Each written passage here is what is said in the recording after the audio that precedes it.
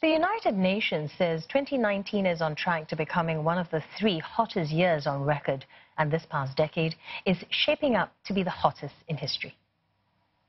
Climate change is proceeding, and things haven't been improving according to the Paris Agreement. So we haven't seen any indications of improvement in the real status of atmosphere when it comes to implementation of the Paris Agreement. The last 10 years have been the warmest period during this 170 years period. The report by the World Meteorological Organization comes as global climate talks take place in Madrid. It says global temperatures so far this year are 1.1 degrees Celsius above the pre-industrial average. The concentration of carbon dioxide in the atmosphere has also continued to rise despite increased global efforts to reduce emissions.